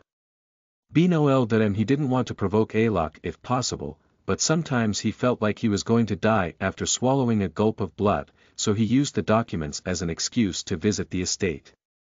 Inside the rushing carriage, half losing his mind, Klopp resented Alok. Alok is so skillful in kissing and had so much sex with that Omega to the point their scents mingled, but he doesn't want to do any of it now. I'm not interested in a body that has been sleeping around everywhere with everyone too. He gritted his teeth for nothing. Klopp felt like a dog that had a delicious treat snatched away right in front of its nose, but he denied that he was delirious with the desire to fuck Alok. It was more of he firmly believed that he wasn't, but soon his patience would reach its limit. Alright, I'll admit it. If he couldn't fuck Alok, he felt like he would go insane. He wanted to pound into Alok mercilessly until those sweet tears streamed down from his eyes. He would fuck him while licking his tears that tasted like sugar water. He was fantasizing endlessly in his half-crazy mind, yet Alok was nowhere to be seen. His patience, which had now been laid bare and dried up, couldn't hold him back from his rampage. Thinking that Alok would be inside the estate, if he managed to catch him there, he would make sure his legs wouldn't be able to move for the whole day right then and there. He pushed aside the servants who tried to stop him and thoroughly searched the estate, but there was no sign of Alok. Klopp turned to the butler with a murderous fury in his eyes. "Where is that bastard?" The butler seemed slightly startled by his threatening tone, but he calmly replied. "The Count has gone on a holiday." "A holiday?" "Yes. The Count occasionally takes a week off to rest at his countryside villa." "Where is that?" "I don't know that either." Klopp grabbed the butler by the collar and shook him, but the butler held on, saying he didn't know. It didn't seem like he would open his mouth even if Klopp pressed further, and his demeanor suggested that he really didn't know, so Klopp let him off the hook. However, swallowing blood inside his throat, Klopp didn't forget to warn the butler, making a face enough to be called a demon. The butler spoke with a cold glare. "The Count will not return here for a while. Please refrain from entering the estate in the future." "All right.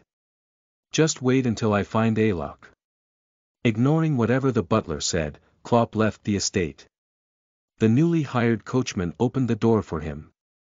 As he got on the carriage, Klopp raised his hand and gave his farewell to the butler through the window. If he actually knew and was hiding Alok, there might be 2 dead bodies today. One from fatal assault and the other from rape. Make me feel happy and supported by leaving a comment. Volume 2 Chapter 7.1 Mad Dog Hunt and finally mine. You are listening at NovelFull.audio. Once again, Klopp was busy with work. Now there was nothing but work. He needed to save money so he could capture Alok and build a cage to lock him up. I feel like I'm going crazy. Klopp, who had just written Alok T. Wind on an important document, sighed as he threw his pen. It had already been 2 months since he last saw Alok. If this continued, he might really go crazy because of his unfulfilled desires or burst out in anger and vomit blood to his death. Occasionally, he spent some nights with Omegas, but it didn't help at all. It only made him thirstier, as if he had drunk salt water. Now, unable to endure any longer, he put on his jacket and left the office. Picking up the cane by the door, he descended the stairs with determined steps. It was late in the evening, and he walked home without taking a carriage.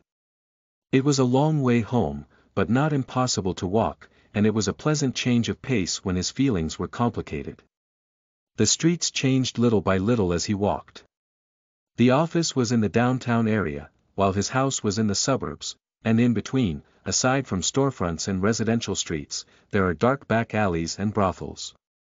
Most people would take a detour, but Klopp didn't have enough stamina to go back, so he kept going straight. His gloved hand tightened around the cane. Not long after entering the shady, smelly alleyway, a group of drugged Omega whores and prostitutes appeared out of nowhere, some with their legs up, some with their breasts out. However, it was a very unpleasant sight for Klopp. Looking into their lifeless eyes, a strange frustration arose as if something would come to mind, but it never did. Throughout the walk, he tried to figure out what was bothering him, but it was like digging deeper into a seal that had been tightly put on. The more he delved, the more it hid its traces, and he ended up forgetting what he was trying to recall. As his mind was wandering off, his legs kept moving on their own, taking him to unknown paths. But he was used to this. Where is this again? Klopp frowned. He was in a deep alley in the slums called the Bottom Place, and there were no streetlights. He spotted a run-down bakery at the far end, and the dying light emanating from it was all that was visible. As he approached that place to ask for directions, two men who looked like alphas appeared from the opposite alley where Klopp was. They glanced at the well-dressed stranger walking down the dark street, then turned their heads quickly when they saw the cane in his hand. Then they entered the bakery. When Klopp reached the bakery with neither a slow nor fast pace, the bakery owner was just about to close the shutters. When Klopp stopped him from closing the door with his cane, the rather fierce-looking owner threw a gruff remark. "What? The bakery is closed. I want to ask for directions. Which way should I go to get to the riverside from here?" While putting a few coins on the counter and asking in informal speech, the bakery owner quickly snatched them and gestured, saying, "That way." Klopp, who saw the direction the owner pointed to, glanced towards the bakery's owner to give a nod of thanks. But then he saw the two men he had seen earlier sitting at a table inside the bakery. It was a small shop, and the neighborhood was quiet as if there were no rats around, so he could clearly hear their loud voices. That Omega guy appeared again. He came to get some drugs. I gave him some for now. How did that rich guy, who looks like he has never been here in his life, know that you sell drugs? I don't know either. Maybe he sent his servants to find out. Isn't that dangerous? It could be a crackdown. No, but there's a lot of people who've been turned into half-idiots by an unknown demon lately. Maybe he's connected to it. We'll see about that. At that point, the bakery owner looked at him and asked, "Do you need anything else?" The men on the opposite side saw him and turned their heads to look in the other direction. "No. Goodbye, then." He exchanged nods and turned away. The bakery owner, who had been watching Klopp move away, quickly closed the shutters and shouted to his two friends. "Where's that Omega? You should keep an eye on him to make sure there won't be any trouble." Klopp was feeling a little tired, so he wanted to just leave. To this unknown demon, these guys were not the only targets. However, considering that an Omega, who didn't seem to fit into this world at all, could suffer from their actions, Klopp couldn't simply ignore it. When Klopp first started walking across the streets of the Bottom Place, he easily dealt with those who provoked him. It didn't take long for word to get around that the burly, upper-class alpha who occasionally showed up with a cane had tremendous skills. At first, some troublemakers tried to confront him with their strength, but when once he unleashed the full force of his boiling anger, they no longer challenged him in the streets. It was a bit regrettable. The men, realizing that Klopp would just walk past them as long as they didn't intentionally provoke him, didn't pay any attention to Klopp anymore. They soon resumed their dirty and despicable acts as usual. And Klopp didn't care what they did among themselves. However, things were different when he saw two alphas, who seemed to have spent their lives in the slums, sexually assaulting an Omega woman on the street. The crime he abhorred the most was a bunch of low-lives mad dogs assaulting an Omega. He couldn't remember anything, from the moment he locked eyes with the terrified woman who was too scared to cry, until the next moment when two alphas, their heads cracked open, ran away half crawling. When he came to his senses, there was blood splattered on his cane, and the pitiful woman with torn clothes was shaking in fear as if she had seen a demon. At that moment, Klopp was also slightly taken aback and quickly left the scene. He then had gone to bed, putting aside Martha's worried nagging when she saw the bloody cane that day. He seemed to have recalled the Count. It was highly irrational of him to recall Alok T. Wind, a person of high position who was usually enjoying luxurious feasts and having numerous servants, when he saw the miserable female prostitute being sexually assaulted by multiple people in the alley. From then on, something must have gone wrong in his brain. Clasping his cane to his armpit, Klopp pulled on his gloves to make sure his long and thick fingers were able to move freely. He observed the bakery from the darkness. A while later, the two men and the bakery owner came out. They looked around and began to scurry about, looking everywhere, and Klopp quietly followed them. They were very cautious and turned around several times in the confusing alleys. It was impossible to not get found out and lose track of the bottom place dwellers who moved quickly in this maze-like place. They probably realized that someone was following them. They soon split into three directions and Klopp eventually lost track of them. He was overwhelmed by great anger and unbearable anxiety. He had to find them. If not. Feeling like he was already exposed, Klopp searched the alleys without caring to lower down the sound of his footsteps. Sometimes he even ran lightly. However, he couldn't find them anywhere. At the height of his impatience, Klopp managed to reach the center of the bottom place. It was a shabby, dirty place, nothing like the city center where his office was located, but at least it had wide streets and street lamps. He saw groups of people sitting together around the outdoor tables, drinking cheap alcohol. He was about to go over to them and ask if they had seen an unfamiliar Omega or the bakery owner when he spotted a face he recognized. It was quite a surprise to find him here. While Klopp himself was an unwelcome presence in the bottom place, that person was alien here in every sense of the word. Sitting confidently at the outdoor table, listening to the person in front of him, his silver eyes widened like a wolf when he spotted Klopp. A moment later, Klopp followed the brusque man who was guiding him. The man was a servant of that guy from earlier, and without saying a word, the man carried a torch and briskly walked through the alley, turning here and there. "Is this the right way?" To the questioning words, he only nodded his head. His appearance was rough, but for some reason, he seemed trustworthy. Still, Klopp had no idea how men like him and the Marquis knew each other. Above all, what surprised him was that the man was willing to help him. "I'm not fond of those guys either." Although the Marquis only said those words, he seemed too cooperative considering his previous weird hostility towards Klopp. He even arranged for someone to guide him. It seemed like he knew the bottom place well, like a man with many hidden secrets. But that wasn't important to Klopp at the moment. Right now, it was more important to him to hunt down the mad dogs. That wolf would come after the dogs were caught. That's the person you're looking for." The man pointed to a narrow alley with his stoic words. As they approached closer, he could hear a lot of chatter in the usually dreary alley. Giggling laughter and the sound of hurried footsteps. Klopp grasped his cane and looked at the man, then the man placed the torch on the ground. "I'll stay here and keep watch. It would be troublesome if they ran away. You can keep going. This is the final chapter of Volume 2. There will be 4 parts. Make me feel happy and supported by leaving a comment." Volume 2 Chapter 7.2.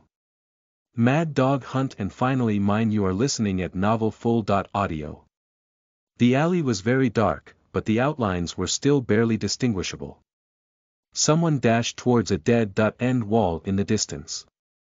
The men were too focused on pestering the fleeing guy from behind, unaware of the figure appearing behind them. The hooded person in a cloak reached the dead end and looked back. "Hey, you Omega. Let me fuck you once for 3 silver coins, huh? This body will become your lover." The 3 men exchanged vulgar remarks and laughed. The person they referred to as an Omega stood silently, unmoving. "You're emitting such a sweet scent, you must be on your heat. Don't consume those drugs and just spend a good time with me. Me fucking you once will be enough to end your heat. They say aristocratic Omegas are a delicacy because they're soft. Why don't you show some kindness to these poor bottom place dwellers?" As the Alphas closed in, the Omega suddenly rushed forward. It seemed like an attempt to push them away and escape, but to Klopp's eyes, it was futile. The Omega, now caught in the clutches of the Alphas, couldn't even scream. The Alphas covered the Omega's mouth and tried to force that person down to the ground. Let go of that person. At the chilling warning from behind, the startled Alphas jumped up from their positions. Meanwhile, the Omega managed to stand up and attempted to flee. Startled and unable to see this side properly, the Omega pulled down their hood tighter and glanced back at the Alpha standing behind. Running with increasing speed, the Omega collided with Clop in the end. The Omega was staggering backward, so Clop reflexively supported that person by the waist. A sweet scent permeated through the fluttering cloak. The feeling of the Omega's waist against his arm was surprisingly familiar. Moreover, this scent. This couldn't be possible. He had clearly stated that he was at his countryside villa. There was no reason for him to be chased by those kinds of people in such a dangerous place. But his instinct told him otherwise. The person who was captured and stiffened in his grip was none other than that guy. Clop quickly removed the hood. And he met those blue eyes, as shocked as his eyes. Alok. Clop was too shocked to comprehend the situation. Even though Alok was standing right in front of him, Clop couldn't believe it. He couldn't speak. And Alok seemed so terrified looking at Clop. He looked at the dazed person who was holding him and then regained his senses. He tried to push away the arms wrapped around his waist. In the midst of Alok struggling to escape, Clop also quickly regained his senses. He held on to Alok's waist firmly so he couldn't escape. Let go of me. You'll die if you run away. The warning was so cold that even his own lips froze as he spoke it. His hands clenched at his waist, and Alok shuddered, then fell silent. He relaxed his body and leaned slightly against Clop. The sweet scent became even stronger.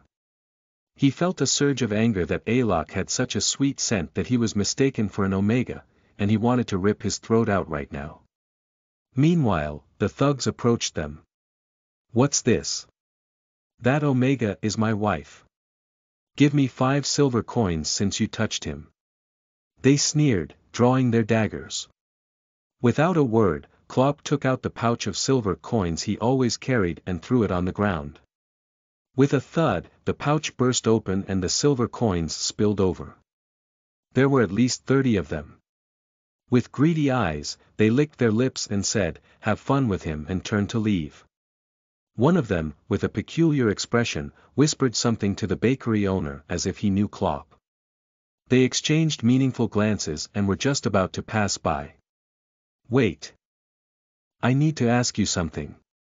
Moving the foolish count who was wandering alone in the streets to his back, Clop fixed his cane and held it tightly. The men who were about to pass by after picking up the pouch, turned around with fierce expressions and asked, "What?" Clop smiled politely and asked, "Did you say this person is your wife?" "He's my wife, but I haven't fucked him many times, so his hole is still tight.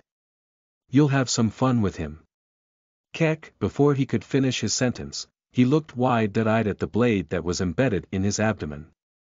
Then he looked at the cane handle connected to the bloodied blade, and the gloved hand that was twisting it little by little, and finally raised his head slowly to see Clop smiling at him. "Say it again. Who is whose wife?" Ugh! Silver coins fell from his trembling hand. One of the men fell to the ground and writhed, causing the other 2 to panic. "It's murder." They pulled out their daggers and swung them wildly. Pushing Alok back into the alley, Clop raised his sword. No matter how thick their bones were from living in the bottom place, they were no match for the formally trained swordsmanship. One of them swung his dagger but ended up getting stabbed in the arm. Losing his balance, he stumbled backward and fell over the corpse of his dead comrade. Before he could even scream, his throat was pierced. Seeing this, the bakery owner turned white and fled toward the entrance of the alley. Just as Clop was about to chase after him, the bakery owner was struck in the back of the head by a heavy weapon that appeared out of nowhere. The servant of the Marquis revealed himself and expressionlessly gestured toward the other corpses. Clop walked over to Alok, who was standing on the other side of the alley. Shocked and unable to take his eyes off the dead bodies the Marquis servant was dragging, he took 2 steps back as Klopp stepped within arm's reach. His blue eyes were filled with terror. At that moment, Klopp felt as if his stomach, which had been calm for the past few days, was being turned upside down again. The taste of iron seeped into his throat. He tried to smile, barely swallowing the lump in his throat, but it didn't work. Hot blood continued to drip from the cane blade in his hand. It was only natural for Aylock to be afraid of him. However, he couldn't stay like this here forever. Klopp reached out his hand. His suppressed, chilling voice and rigid tone had long gone beyond his control. But if he didn't force himself to do so, he felt like Aylock would collapse right there. Come here. White as a sheet, Aylock looked at the outstretched hand, then stared back up at Klopp. His expression was extremely complex. Fear, pain, sadness. The arrogance and sneering attitude he had seen before had disappeared, replaced by an overwhelming sorrow that was too deep to even look into. Each moment of facing Aylock was a pain that burned Klopp alive. Why? Why do I have to feel these emotions for him? Why do I reach out to him, knowing that I will be rejected yet again? Just like his previous lover, he was certain that Aylock would turn away from his violent and cruel nature.